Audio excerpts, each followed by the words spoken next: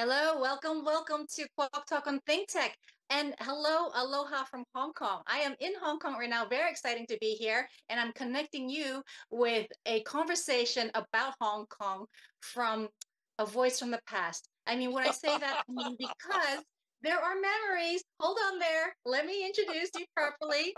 I'm so honored to have a retired governor, Neil Abercrombie, here with me because Governor used to be in Wan Chai, Hong Kong, and has stories about that. Now, I am not going to preempt anything. I just want Abercrombie to come in and share the reasons and how you got to Hong Kong, what it was like during that time, how you broke boundaries in that era in the late 60s, early 70s, and giving us context to a world that many of us don't know because this old Hong Kong is gone and it's been exoticized. And if you don't mind me saying, kind of eroticized by images of like the world of Susie Wong, if that Yep. is anyone's context to it. So again, Governor Neil, welcome to our show, and so excited to hear your stories about how you ended up in Hong Kong and what you were doing there. Here. Thank you, Chris. Yes, I got to Hong Kong just about the time you were about 5 years old. It'll be Well, about thanks for 1916. giving. No, but yeah, about 69, 70, right? Yeah. So as a little child, and by that time, I was just ending up my third year of traveling around the world, backpacking around the world with my buddy and lifelong pal and the best travel companion ever, Paquet Zane. Andy Okay, Zane wait, Paquet. back up. So, because everybody knows your legacy as governor, working with, the politics for many, many years, and even at UH, getting your master's in, so was it sociology and Yes, PhD in my American master's in studies? sociology in '64. Then we 60, and then I was a probation officer for 3 years in California in Marin County, San Quentin Prison. Oh, Uh, then okay. back to Hawaii to team up with Paquet Zane, and we set off to go across the United States to the March on the Pentagon and the Kerner the Commission on Violence in America in New York, and then on to Europe for So, 6 months. was your purpose to just do the whole youthful exploration, or was it a political motive because you were already into politics then to end up doing these boundary breaking events? It was a combination, obviously. Okay. It's difficult for people now who were not have not did not experience the Vietnam War. I mean, for example, Right. the war, one of the principal war we're focusing on at the moment is Ukraine, and we're all for it. 3 cheers. Let's back them up, kind of thing. But in the '60s, what it was the Vietnam War that we were all opposed to, and working every day to try and end, as well as this as with a now labeled the civil rights movement. Just yesterday, Martin Luther King's speech, the Reverend Martin Luther King gave a speech in uh, in uh, uh, in Washington, and that was celebrated, if you will, just yesterday, and in remembrance. In fact, his son was speaking at the Washington Monument at the Lincoln Memorial. Um, so that was the era. I mean, politics were everywhere, and there was a draft. That meant when you were 18 years old, you were likely to be drafted to go over and fight in Vietnam. So the immediacy of political activity was there in a very visceral uh, way, 7 days and nights a week at that time. So Were you not uh, of age to be drafted at that time, or is it because you were in the I was I university? would because I was in my 30s by that Ah, okay. time, Oh, so and you went to Hong Kong when you were in your 30s. oh yes, Okay. and that's that was also one of the motivating factors in us leaving. Was that if we were going to do it, if we wanted to see the rest of the world, if we wanted to see if the ferment we saw going on in Hawaii and the political ferment we saw going on across the United States was actually a phenomenon that was coursing across the world, we wanted to see it. We wanted to be a part of it. We wanted to not just observe it but participate in it. So we thought if we didn't Absolutely. go now, when could we? And Yeah. it may seem, again, there's a bit of a surreal element to this, because we didn't have a lot of money. We backpacked. I mean, we got our motorcycle boots, we got our Levi's. I literally lived out of a backpack for 3.5 years, and That's wonderful. believe me, I know how to. I'm wash sure your shirts. hair was down to your knees. Oh, well, that's the other thing. What we decided on, one of the things we decided, Pake decided that, and I decided that we would grow our hair and grow our beards and not shave or cut our hair until we got around the world.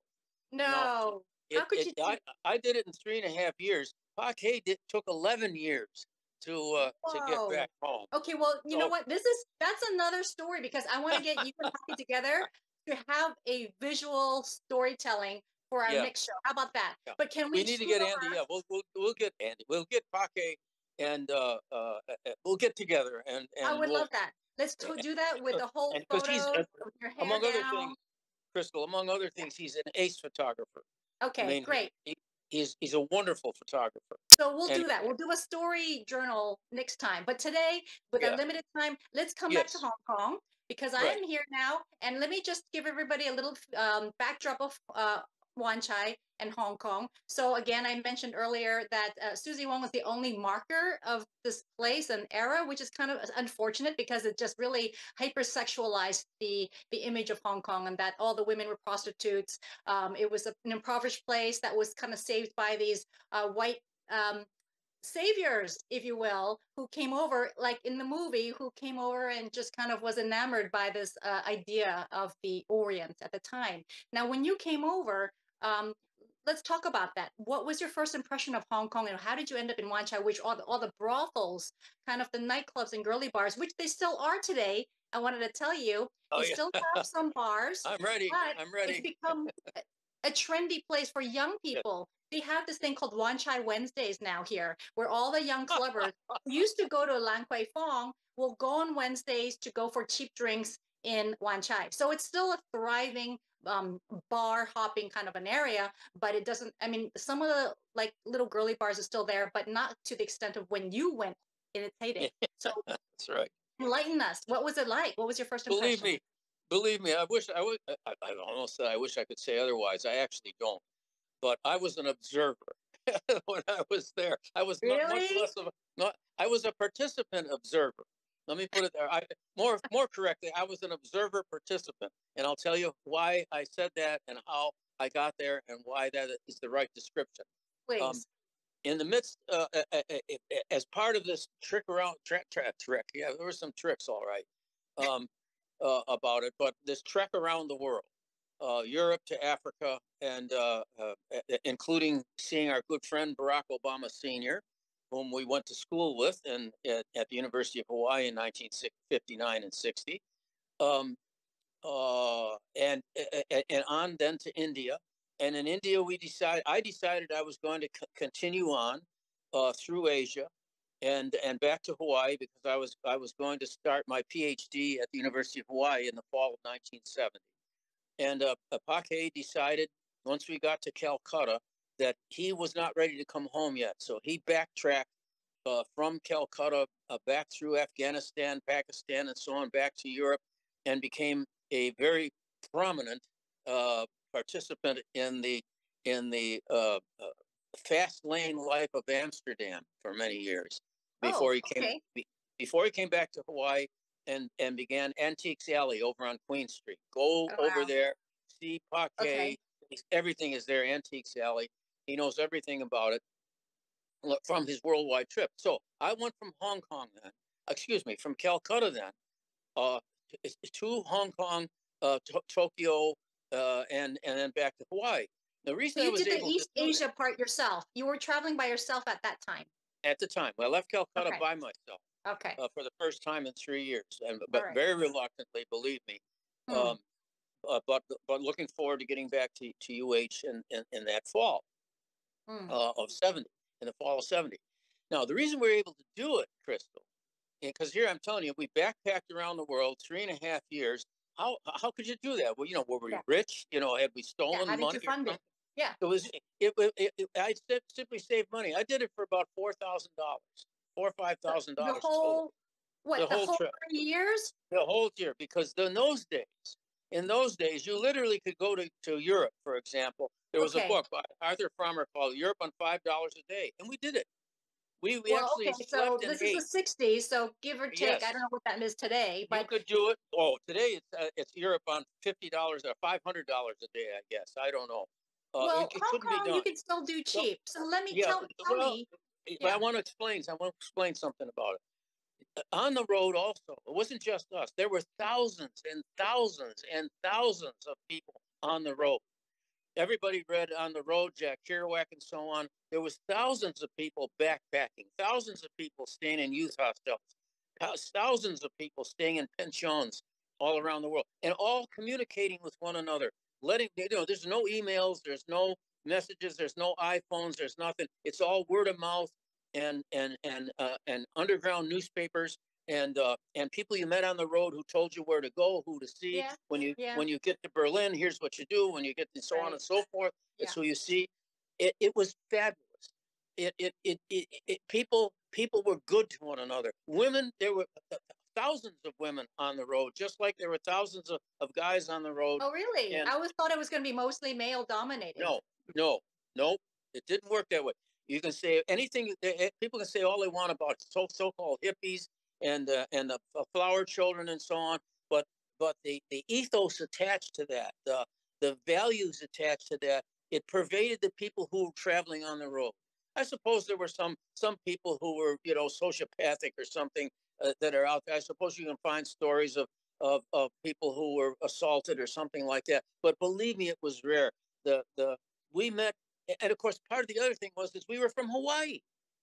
We were from Hawaii. Here's Eric the Red. My beard, I say we made a vow not to cut our hair or shave our beards. So Paquet, of course, he's got a Fu Manchu beard because he could grow it for 100 years and it's only a little scraggly beard. Yeah. But he had the most magnificent, beautiful black hair cascading down his back. We need these photos. We need these photos, so don't waste it. We're going to do that. In 1962, I had gone to Lahaina. Just speaking of Lahaina now, it just broke my heart to hear. I went to Lahaina for the first whaling days contest. They had whaling days in Lahaina. I slept under the banyan tree and was rocking in a chair on the porch of the Pioneer Inn. I won the Captain's Beard contest in 1962. That's great. That's great. So my beard was like down to here, and my hair was I had hair on the top of my head. My hair was grown, and it was reddish brown. So I looked like Eric the Red, like the Viking, and he looked like Genghis Khan. And so the two of us walking along, they're thinking, who the hell are these two guys together? So wait, okay, no, sorry. Wait. So then we would tell them we're from Hawaii, and it was magic. It's magic. You know yourself, even in Hong Kong, you say you're from Hawaii, everybody wants to talk to you. Yeah, everybody's got a story to tell. Just being from Hawaii was automatic entree to meet everybody, to talk with everybody, to be invited everywhere. And so when I left, when I met people in India, one of the women that I met in New Delhi, when I was there, she had been with a Buddhist nonprofit in Vietnam, and she said, "Oh, are you going to go?" And I said, "Yeah, we're going to travel. I'm going to. I want to go to Vietnam. I want to go to Cambodia. I want to go to all these places, and then on back to Hawaii." She said, "Well, you can stay in my place in Cholan in Saigon." I got there and I got to Cholan, and sure enough, there was the apartment. I got in. She said, "And you got to go and stop and see the guys in the Forced Psychological Operations. John Steinbeck, the author's son, is there, and they'll love to see you," which I did. And they of course everybody was stoned. Everybody was and none of the GIs who were out fighting could stay in Saigon, because if they saw what was going on in Saigon, they'd have completely revolted. So everybody was stoned, and everybody went on R&R. Everybody, in order to keep the GIs, most of them were teenagers, fighting, they gave everybody R&R, rest and recreation, and they all went to Hong Kong. Some went to Japan, but they all went to Hong Kong. So when I got there and met all these guys, they said, oh, you're going to go to Hong Kong. You've got to see Pearl. You've got to see all these English names The for girlfriends the of the girlfriend. sailors. And they did. They wrote one another. They had letters from one another. They gave presents to them. I took presents. I took perfume. I took letters. I took money, and all in my backpack. And when I got to Hong Kong, then I went right to the address, and that's how I got to Hong Kong. I stayed with everybody who worked on the street, who worked the hotels, who worked the clubs, because I met half a dozen, or more than that, but there was about half a dozen who took me in. So you stayed, wait, let's clarify. You stayed at the brothels of no, I stayed at the apartments of the well, of the, I want to say sex workers, of the prostitutes. Yeah, but you know, I'm not trying to be no, I'm not trying to be dainty about it. It wasn't like that. This was their work. This was how they were supporting their kid brothers, for example. This is how they were supporting their families. It's not like you're right. Hong Kong was poor. Let me tell you. In those days, there was the taipans. You know, there was and the rich side of commercial side. But Wan Chai and Hong Kong itself, if you were female and you weren't born into a class that was prosperous and so on, let me tell you, it was tough. And but the money that came into Hong Kong then through the GIs, because they spent everything. They didn't know whether they were going to be killed when they went back. Exactly. And so they literally had girlfriends. That's what I wanted to say. Yes, they did. Prostitution was there, sex working was there, but the relationships that I connected with, the women that I connected with, they were the girlfriends of these guys. No, they maybe had 27 boyfriends, in rotation or something. But that's the way they thought of it. That's the way they thought of it, by the way, and that's the way the men thought about it. They were their girlfriends. I never heard a word of sarcasm or condescension or crudeness from any of the GIs that I connected with the women that they had. It was not. They were their girlfriends. It was transactional, though, right? Oh yeah, of course. So they knew their place. They basically knew it was a short-term relationship. They wanted to both mutually enjoy each other. We're human in a place when the world is crumbling, and you want a little love. That's right. And the ones who couldn't do that, in Saigon, there were, believe me, this is not written up about. As I say, I'm working on a book on this of the GIs, and I met some of them. They connected with Vietnamese girls. Yeah, they connected with Vietnamese, and they went AWOL, and they went, as what people said, they went native in Saigon. They stayed. And they were all protected, and every GI that was there in Saigon protected all those guys. Never ratted them out. Never said where they were or anything else. And let me tell you something: the authorities. One of the reasons, again, that Vietnam was such a farce, and the lies that got told about it are incredible. The authorities didn't search for him. They didn't want to search for him because they didn't want that coming out. And it was interesting that the media didn't. So anyway, that's how I got to Hong Kong, and that's where I stayed. Okay. And the way I earned my keep, when I went to see him, I stayed. So I stayed in the apartments. Yeah. So and the girls, would they be trying on dresses and doing makeup, helping each other, they're supporting. Like the one particular one where I stayed the most, she was taking her money, and she was supporting her teenage brother who wanted to be a musician. She was paying for his music lessons and all the rest of it with the money sharing. Now reason I said I was an observer, participant observer, is my relationship with all of the girls there was as the messenger from their boyfriends. Right. And that's kind of why you had the safety of being able to stay there, and you were just a neutral character. I was neutral, but and by choice too. Believe me. To me, it was formidable. I But mean, wait, I were think you I'm a not reason. attracted to any of the girls? Oh, sure. Yes, I was, because I got to know them as human, as Right. people. Yeah. Too. Yeah. Yes, I was. But I had long since made up my mind not to. Only once was I ever in a position. It was a time in India where I thought, I wonder if I want to stay here with Yeah. this lady. And Right. um, um, but no, because they were professionals after all, and Yeah. so Okay, it may but sound strange. I was never I was never stimulated in that sense where okay. Okay. for a pretty good reason. What they Yeah. asked me almost right away, and were very polite to me and so on. Oh, Neil, you know, Jerry, he's my good friend, and I'm so happy with him and so on. And I just wondered, maybe you could accompany. Would you like to go with me? To this a hotel, one of the big hotels, and so on one day. And I thought, well, I said, but I don't have the clothes. I got my You're just a backpack and starving Levi. student. I didn't have my dress jeans with me, right? And so on. She said, no, that's all right, that's fine.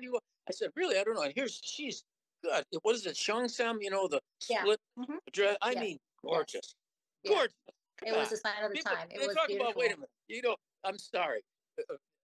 People can talk about Susie Wong, Nancy Kwan and Susie Wong and so on. Well, let me tell you something. You got to be pretty cold-hearted, or have something wrong with you if you run into Susie Wong and you say, "Oh, okay," right? I mean, it's impressive. So here I am in my leave. I washed my shirt, I kind of brushed my beard, put my hair into a ponytail, and so on. And I go out, and I thought, oh my God, how the hell will it even let us in the place? Well, what So you happened did was, go out. You did go out with the girls. yes, Okay. almost every day we Had would go them in out their arms and took in them the out. Oh, in the that's so mid lovely of afternoon. you. You know why? Because they couldn't get into a hotel or the big restaurants without a Yes. They had male that in the escort. film too. They had to have a male escort, and I Yeah. was a male escort. So I would go Okay. into the hotel with them, and of course they had their arrangement with the doormen and so on and so forth. Sure. Sure. But I went, and when I went in, I escorted them into the bar or into the lounge or wherever it was, and then I left because they were making their assignations and so on at Wow. that time, right? And so they took us over. Oh God, I would get the ferries I was over gonna to, say, what is it, Lantau? What's the island? yeah, Uh, yeah, Lanta right? or Lama. There's several. Yeah, and all But for the wait, restaurant. so you enjoyed the flavors of local food and all the Yeah, local little side alleys and the ferries and all the stuff that yes. was wonderful in that And time. I could go there. I was the only Holly. Every once in a while I see GIs, Hmm. clearly on You're R and the R. only But non-GI. I was the only Holly because I was with the ladies knew everybody. They knew everybody. And wherever we went, it was, oh, hey, this I was obviously the GI's uh, uh, contact for them. So we Yeah. went everywhere, including the clubs at night. Oh, Crystal, come on! I don't know So what they're you're doing in talking still Wanchai. Wanchai. You're still talking the Wanchai district, or were there clubs in Oh yeah, different areas? no. We went during the day. We could go different places, Yeah. because during the day they didn't dress up. But do During the you think day, people, if you're not Holly, you're not a white guy, they yeah. wouldn't have treated you the same way? Oh no. This was strictly because I was Jerry's friend, or I was Roy's friend, or I was Yeah. John's friend, and I was their connection back to them, Yeah. and Yeah. and Yeah. uh, and they were happy. They were happy that they were remembered. That it was. I know it's hard to try to get across. Everybody has their dignity. Yeah. Everybody, it was odd. And I suppose people could say, no, you're seeing what you want to see. You don't want to see the degradation and all the rest of it. But that's not the way they looked at it. And I'll Okay. tell you, it's not the way the GIs looked at it. Well, tell me this, because we only have a couple of minutes left. Oh, sorry. If you could give an impression, just paint a picture of Yes. something that was etched in your mind of that era, just present us with an image The or a image, scene. oh, of course, China was always on my mind. We had tried Okay. to get into China from Egypt, for example. We tried to get a visas. Everywhere we went, we tried to get a visa to go into China. and we never could get it. Never could get it. Never could get it.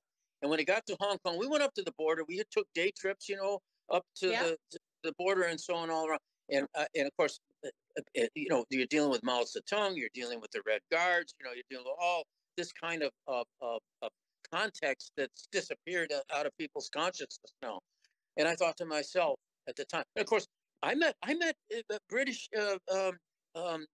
police, who ran Hong Kong, because they would go to these clubs. Very colonial place.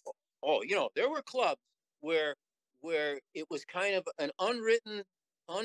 You've probably heard of this. It was unwritten that white men and women and Hong Kong folks could go to the clubs, and they were listening to Aretha Franklin or whatever it was, and dancing and so on and so forth. And then when they left the club, then it was back to the division. It's called the KwokTalk agreement, where actually a lot of expats would go over to a lot of Southeast Asian places and bring girls or go with, but there was the mum's the word. It was coded, it was called the KwokTalk agreement. You're exactly. I didn't remember the phrase, but you're exactly right.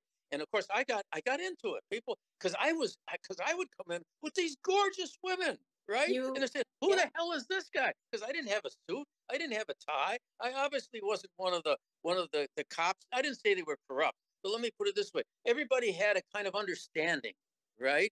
And as long as the girls weren't hustling in the club and so on, then I met police lieutenants and colonels, and You see, Neil, this is the brilliant thing about your position, kind of like occupying this liminal space. You were like, you weren't a GI, you weren't a local boy, or you weren't an Asian female who was susceptible to a certain type of work because of the opportunities at the time.